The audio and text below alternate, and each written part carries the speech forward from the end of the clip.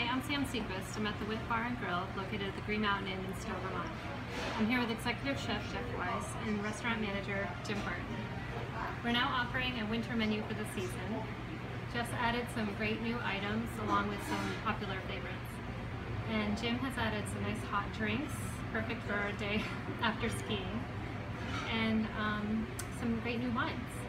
So Jeff's prepared a dish off the new menu. You want to tell us a little bit about it? Sure. This is one of our signature dishes in the whip. It's our sesame crusted ahi tuna, served with basmati rice, stir-fried Asian veg, and pickled ginger. So we simply encrust the tuna, a sushi-grade ahi tuna, with black and white sesame seeds, sear it in a very hot pan so it's presented rare. Accompany it with some stir-fried Asian veg, which include julienne snow peas, peppers, carrots, napa cabbage, ginger, and garlic.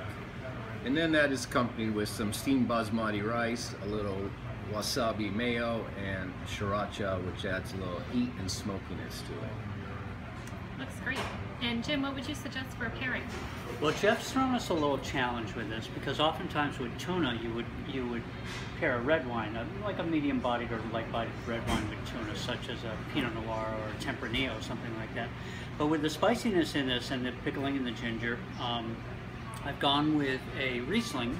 This is a Washington State Riesling, Kung Fu Girl Riesling from Charles Smith Wineries, 2014. The reason I chose a Riesling was because with both the pickling in the ginger, with the sriracha, a little spice, and the wasabi, Riesling is a good pair. It kind of cools the heat, balances the acidities in the pickling, and there's just a little bit of residual sweetness in the wine, and that kind of brings all the flavors together and calms it down in your mouth. Well, I think it looks wonderful. Thank you, Jim and Jeff. You can come in and try it for yourself.